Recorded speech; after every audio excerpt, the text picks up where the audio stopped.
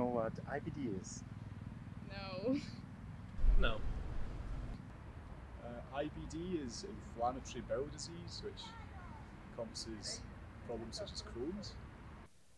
My name is Patrick van Rheenen. I'm a pediatric gastroenterologist working in the University Medical Center in Groningen in the Netherlands, and I'm the head of the Pediatric IBD Unit. Inflammatory bowel disease has two distinct phenotypes, Crohn's disease and ulcerative colitis.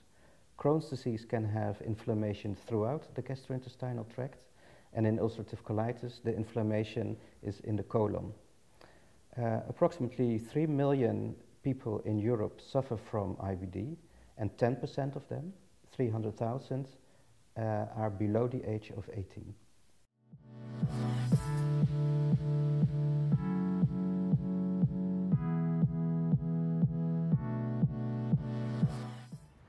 Do you know what Calprotectin is?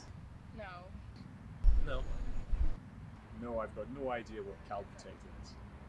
So the patient will always come with symptoms, and if there is a combination of suggestive symptoms and an increased fecal calprotectin, then the probability is high for IBD. We follow up patients by monitoring fecal calprotectin and symptoms, and in patients who are on anti-TNF treatment, we also do trough levels.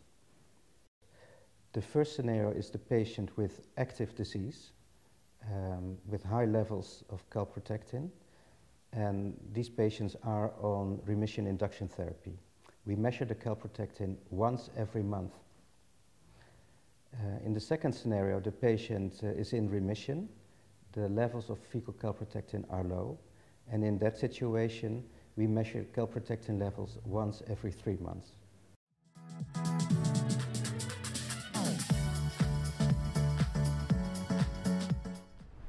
Do you know about the usefulness of calprotectin for children suffering from IBD?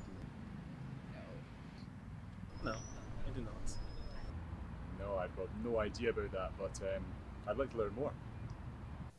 If you want to use fecal calprotectin in pediatric practice, I have a few recommendations. The first one is to try to collect a morning stool after a night's sleep.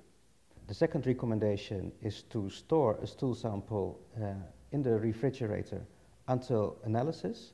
And the third, and in my opinion the most important recommendation, if you want to follow a treat to target strategy, always use the same assay.